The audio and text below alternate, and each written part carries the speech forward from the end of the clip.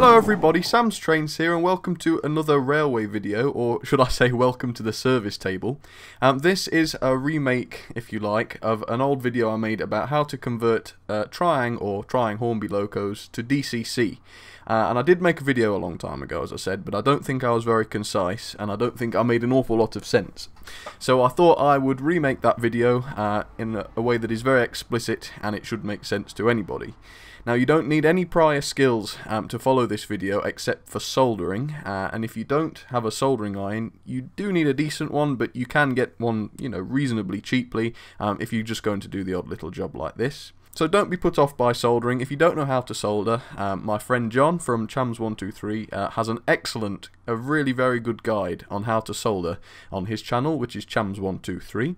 And you can see that and be soldering very quickly. Other than that, this video is going to assume you have no prior knowledge about these locomotives, so some of the things I say might seem pretty obvious to you if you do know more about these locos, but if you do know what I'm talking about and you know it all, feel free to skip ahead, but generally that's good. And if what I'm saying doesn't seem too obvious, then don't worry, because hopefully it should all be pretty obvious by the time we're done. So this video is going to be based around the Hornby decoder, but it should work for most others. So I'm going to start off then, going straight back to the beginning. I'm going to talk about how these locos work, more specifically how the power from the left and right wheels passes through to the motor's left and right terminals. So if you know about this already, this is one of those examples where you might already understand how this works, then good, that should help you to understand exactly what has to happen. If not, stay tuned, I'm going to show you exactly what happens. So I'm going to take the motor out, which you can do, and you can see here's the left and right terminal of the motor, and below it's pretty obvious that these are the left and right wheels. Now we'll start with the left side first because that's quite simple. If you look on your locomotive on the bottom, you can see a set of pickups that look like this, or they might look a little different, but essentially pieces of brass which touch the wheels, making contact with them. Now let's show that in a little more detail here then. So there's the wheels out, the left side, and you'll notice that there's a little wire that goes all the way from there to this side of the motor, to that little copper plate that you can see there. And that's all that side is, simply straight from the wheels, straight to the motor. Perfect contact, no problem at all. Now the right side is a little more complicated, because if you look at your loco, you'll probably notice that there's no pickups whatsoever, there's simply nothing. And the reason for that is as follows. Let's take these wheels out. Now, on the right side, the wheels have absolutely no insulation from their axles, so effectively the axles are live with the right rail. And the way this works is the chassis of these locos are actually conductive, and this works on the assumption that the chassis always has to be in contact with these axles, which makes a pretty good electrical contact. Alright, well that makes sense. So how does the motor come into this? Well, if we take a look at this image here, this is a very close-up image of the motor, and you can see here this is the base of the motor, and you can see it's screwed straight into the chassis. But that doesn't really answer the question. So if you follow this, it goes up to here, which is the spring, and you can see this screw here holds the spring in, so there's electrical contact there. And then you follow the spring all the way down, you can see the brush right there, which is connected straight to it. So that's how the contact works on the right side, and so I've drawn in a little wire here. Of course, I've just explained that it isn't a literal wire, but rather through the chassis, through this screw here, actually you can see it, to the motor. So that's how that works. Now, now if you think about it, that is going to cause a bit of a problem later on, because of course we need to interrupt these connections with the DCC chip. So that's what we're going to come into now then. So you can forget about these wires and things, you can get those out the way, because you need something, we need to make some changes there. And this is where the soldering skills come in and such. Anyway, so this is what the DCC chip looks like. This is the Hornby one. As you can see, there's an awful lot of wires on there. Some of them we need, some of them we don't. And there's also this plug. Now, if your loco is DCC ready, you will need this plug. You can just plug it in. But obviously, these trying locos do not have those sockets, so you don't need it. So I tend to just chop that off first thing. Now, a point that I will make is these wires, if you can see them here, they are soldered quite delicately onto the chip, and if you tug them, they are probably going to come out because they are made quite cheaply. You know, let's not beat about the bush. So what I try and do is I just put a little bit of insulating tape around these wires to keep them in place, so that if you do tug them, it's not going to, you know, cause a lot of damage. So you just need to bunch them together somehow. A cable tie is probably a little big. If you've got a little cable tie, that would work, but just something to keep the wires together. But obviously, like I said, we're not going to use all of these wires, so it might be best to do that after that. So onto that then. Oh yes, I'm just going to use this little black box to represent the chip, because it's a little easier to look at than that. So yeah, that's what I'm going to represent as the chip. Okay, so to work out what needs to go where then, you need to look at the connection specifications. Now this will be found on every instruction manual that comes with the DCC decoders. You need to unfold it, and it's a real big, lengthy document, but all you really need is this connection specifications, and it actually tells you the description of the functions with the colours of the wires, which is all we need. So the ones we're interested in is orange. Of course, that is motor right, and I've added a clumsy orange wire to that decoder, so we need the orange one. The black one we need, which is left rail, as you can see there, so we need the black.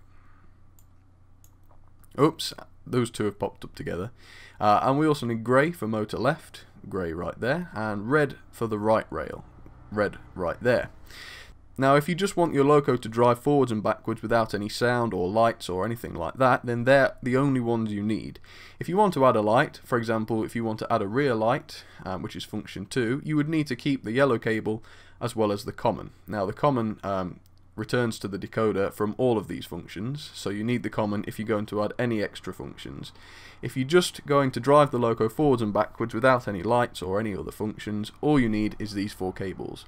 So on the decoder you can snip the rest of those wires off if you're positive you're not going to need them, and then you can tape around here just to make sure it's all nice and snug.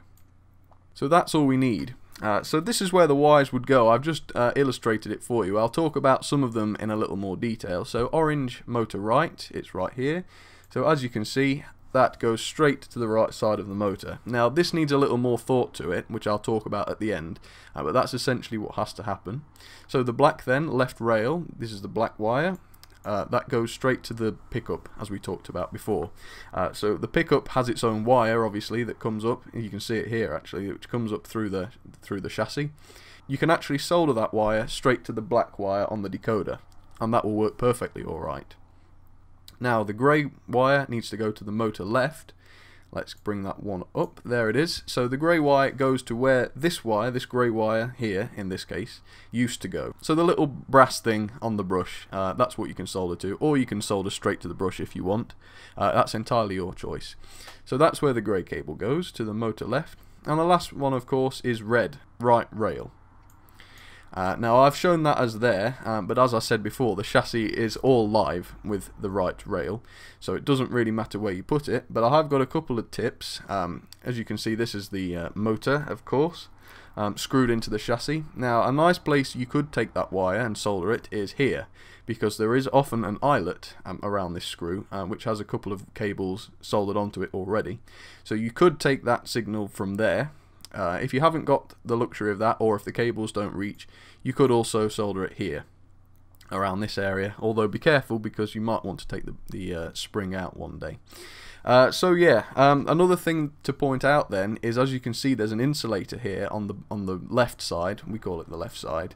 If we look here, this is the insulator here. You'll notice there isn't one here for obvious reasons, because when we're running DC, we don't need that insulation. We actually need this to conduct.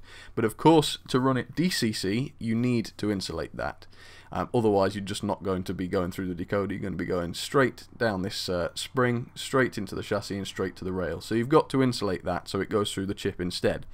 Now, I wouldn't recommend buying one of these insulators because the original ones are quite expensive now and people charge too much for them.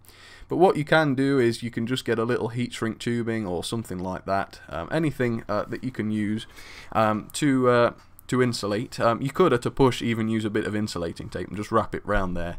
But the point is, you don't want this brush here to connect electrically with this spring.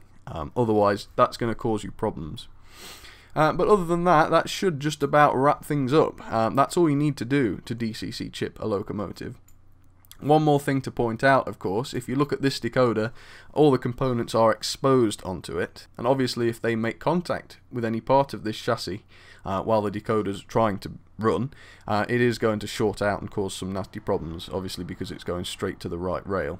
So when you're placing the decoder inside the Loco, wherever you choose to put it, wherever the wires will reach, you need to make sure that it isn't going to touch the chassis. So you can put it in its little insulating sleeve. I believe they do come with sleeves, but if not, you can just use a sticky pad. That's what I do. Stick a sticky pad somewhere on the Loco where the wires are going to reach, and then it's perfectly isolated from the chassis, and that makes things safe and it isn't going to short out.